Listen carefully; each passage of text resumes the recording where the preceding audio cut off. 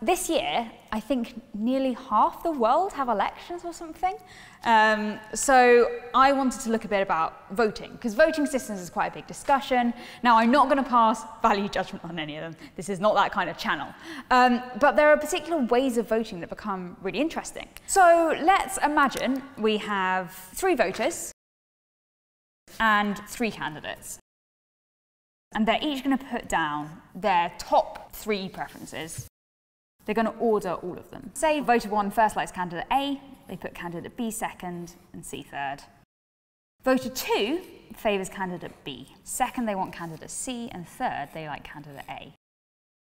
And now for voter 3, we'll say they want candidate C first. Second, they'll put candidate A, and third, they'll put candidate B. So who should win this election? Suppose we choose A, because A is the top choice of voter 1, but both voter 2 and voter 3 prefer C over A. So we could say, if we look at A and C, C beats A. What about B? Well, B is voter 2's preference, but both voter 1 and voter 3 prefer A to B. So A beats B. But in a similar way, B beats C because, okay, voter 1 and voter 2 both prefer B to C. So we've kind of got this loop. We can't really decide who wins. And this is going to be a familiar thing to everyone, because this is rock, paper, scissors, right? And this is known as the Condorcet Paradox. So Condorcet was a French political philosopher and mathematician. He was around the Age of Enlightenment. He wasn't the first person to come up with this. In the 13th century, there was, I think, a Spanish mathematician called Ramon Llull, I'm sure someone's going to correct the pronunciation, who came up with this similar paradox, but then a lot of his writing died with him, basically. So Condorcet popularized this. And it does beg the question, what can we do? So there are 2 types of winners I'm going to introduce you to for elections. Now, I'm talking about elections because that's topical.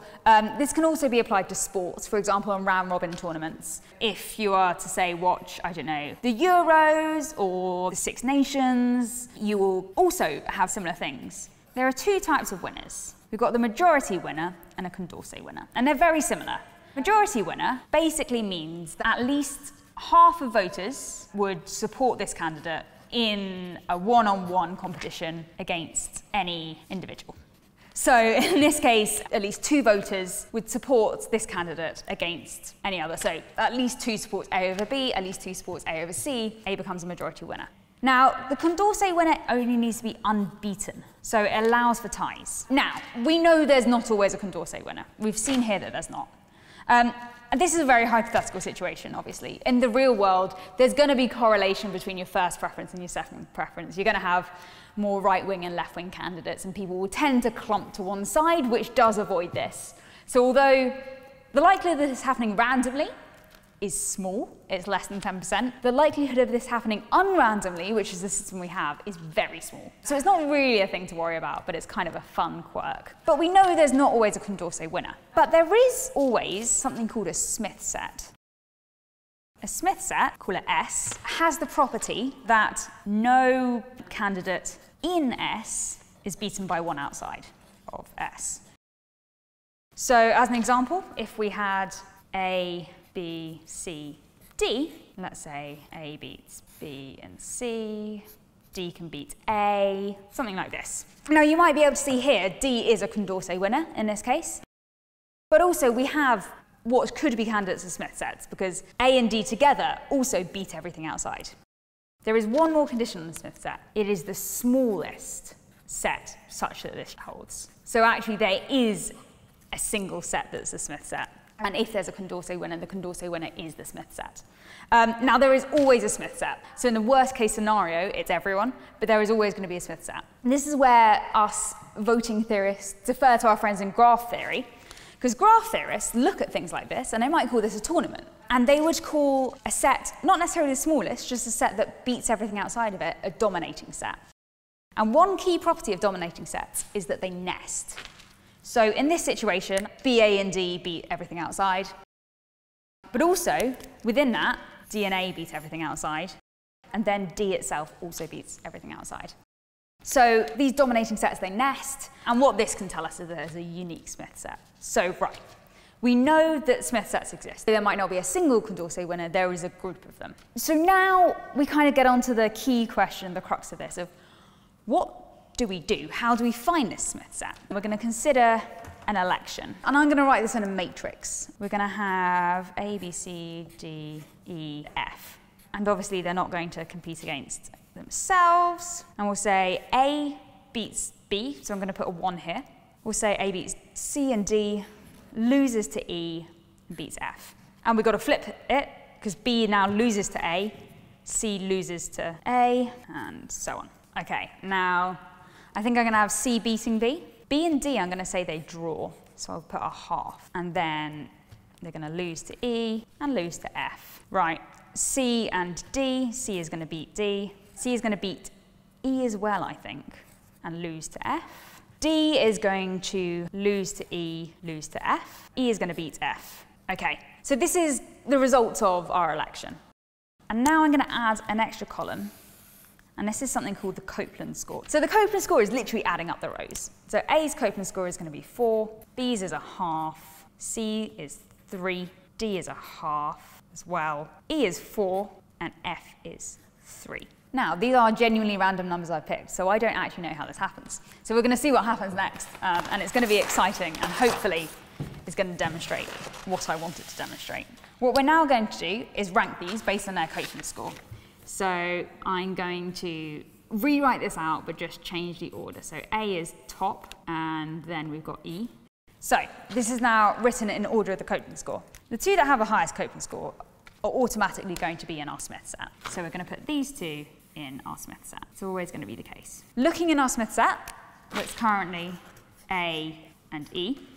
Who beats A and E, right? Well, C. You can see that C beats E. Is A and E beaten by anyone else? Well, A is only beaten by E, but that's already in our Smith set. So we're going to have to add C to our Smith set. A and E have already been taken care of. Okay. Now, who beats C? C is beaten by A already in our Smith set, and F. So we need to add F to our Smith set. Okay, now, who beats F? F is beaten by A, already in our set, and E, already in our set. So we're done now. So this is our Smith set for this case. This is called the Copeland method. So we have found our Smith set. This set will beat everything outside the set. So what do we do now? So we know how we can create Smith sets. We know there's always a Smith set, and that we can find it. So I guess if you wanted some weird kind of coalition, not that A, E, C, and F are definitely going to agree with each other, but we have options here. In the first case, there's a single method, regardless of what happens. The second case employs a different method when we have no Condorcet winner. But we're just going to look at the first, the same method for everything. And I'm going to show you, I think, three different methods. And then I will leave you to go and ponder the meaning of the world. The first one I want to show you is basically what we've already done, right? It's called the Copeland method. And as you may have guessed, it has something to do with the Copeland scores, and you take the winner, whoever has the highest Copeland score. As you can see from the example above, there isn't always a winner, but sometimes there is. And sometimes, even if there's not a Condorcet winner, there might be a winner in this. So that's the Copeland method. The second one, I think, just has a really cool name, but it's also interesting. It's called the minimax method, and this has an equation. First, I'm going to introduce one bit of notation.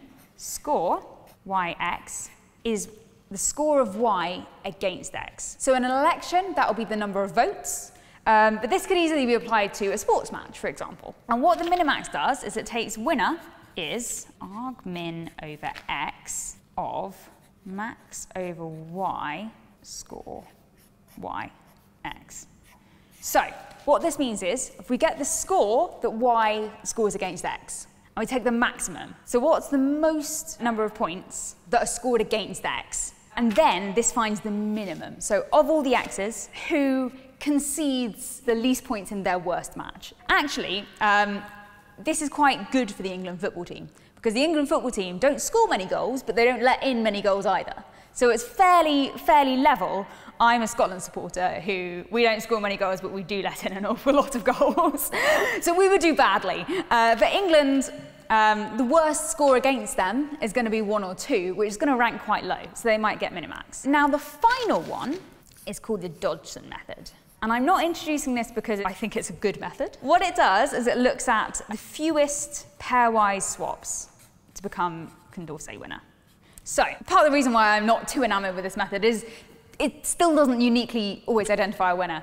If you were to look right back at our beginning example, you could argue that if you swapped A and C like this, that A becomes a Condorcet winner because we reverse this arrow. But then you could similarly say, oh, well, let's swap B and A here, and B becomes it. So there's one swap for each of them. But the cool thing about this is the person who created it. So this was created by Charles Dodson, who everyone watching will have heard of, but not under this name. This is Lewis Carroll of Alice in Wonderland fame, who found his way somehow into political thought and the maths of voting theory. So the moral of the story is, of course this is a bit mad, but I'll let you on a secret. All the best people are.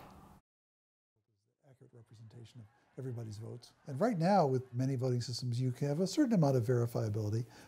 What the lovely thing about paper ballots is that you can see that what you wrote down is what you intended. And so that's a very important property and very nice. But once you've cast the paper ballot, you're trusting the chain of custody of those paper ballots to make sure that the count is done right and that the ballots being counted are the right ones. How do you make sure that that software is what's actually loaded on that voting machine in front of you on the day of the election? And I know that immediately someone is going to want to comment about checksums or crypto, which is great, except now you have to trust the software that's checking that hash, or more likely the one person who is checking it for you. You have just moved the problem. And if you're thinking right now, it's fine, I could verify that, then turn your brain the other way.